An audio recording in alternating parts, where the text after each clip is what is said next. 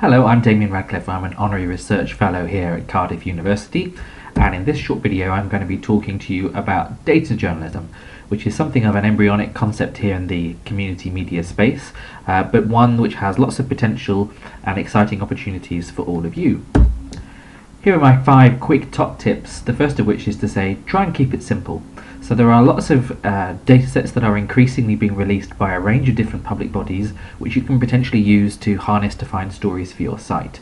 Here's an example from King's Cross Environment in London, which took a very simple dataset, and Will Perrin, who runs that site, explains how he turned that data into a short story for his website.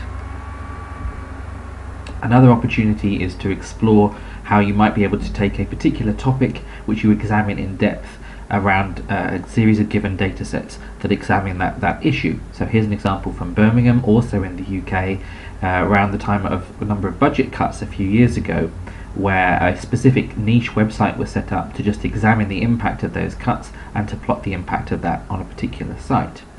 You don't have to set up a standalone site. Here's an example from the US, where Neighborhood Web SJ in San Jose created a Google map where they put pins in the map to show where there had been homicides during a particular year, and then you could click through to see the original police reports and other media content related to those individual homicides. You can also use embeddable tools and widgets, and that's something I would really recommend exploring from companies like Fix My Street or SeeClickFix.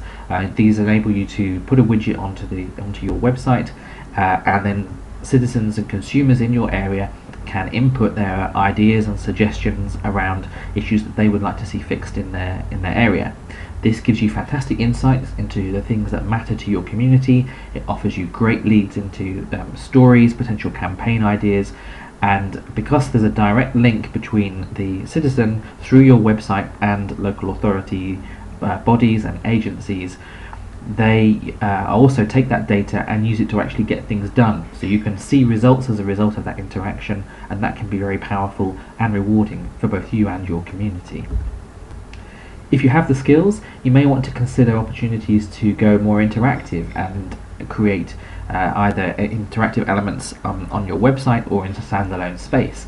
Here's an example from DNAinfo.com in New York, where they took information related to stop and frisk numbers, and from that created an interactive feature which allowed you to see where the top 25 stop and frisk locations were, and allowed you to do analysis across a range of other different demographics to see whether there were differences as to who was stopped where. However, I would urge one word of caution in terms of doing more interactive elements, which is that they can be very time consuming to create and also to maintain. And here's an example of a fantastic resource that was created by the San Francisco based website The Bay Citizen.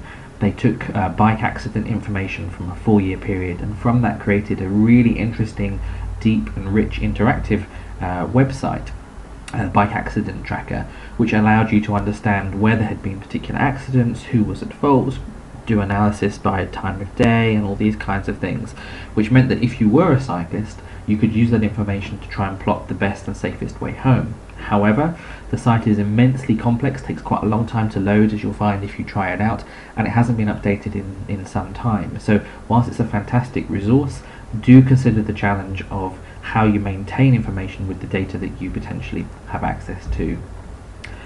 So a few final thoughts on this space. The first is to just stress really that the data in itself is not a story. So all of the examples that I've given you before, they don't just simply present the data.